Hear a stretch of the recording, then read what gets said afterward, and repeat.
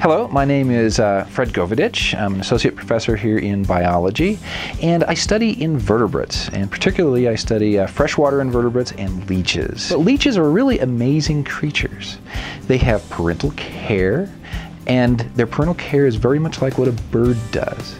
They can be used medicinally, so they can use them as sources for drugs to treat deep vein thrombosis, which is a blood clotting disorder.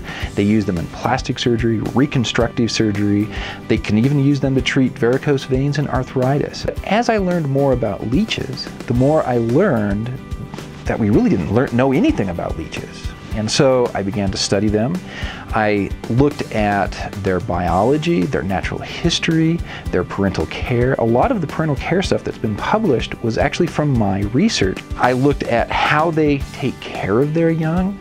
I looked at how they feed their young, and we learned a lot about ourselves and how parental care works in other animals by looking at these leeches. Now, here at SUU, I study leeches. I have students that have worked on leeches with me.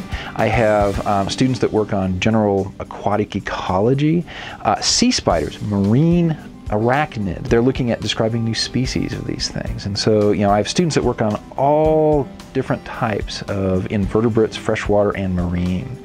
And so what I try to do is find out what students like doing and inspire them to do something that they're interested in.